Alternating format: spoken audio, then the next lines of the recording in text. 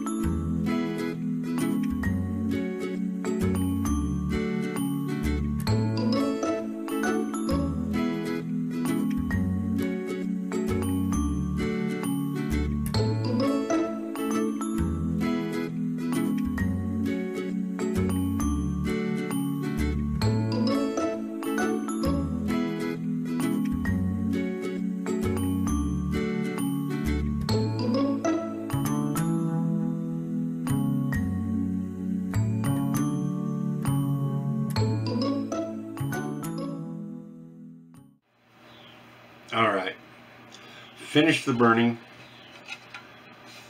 And there it is. Like I said, the one gal said that pyrography is a marathon and not a sprint. Absolutely right. Take your time, do it the way you're supposed to do it. And I noticed too, I don't know how many of you have worked with leather, carved on leather, but I used to do that a lot. The only reason why I'm not is all my tools are still in storage up in Iowa, and I'm down here in Arkansas.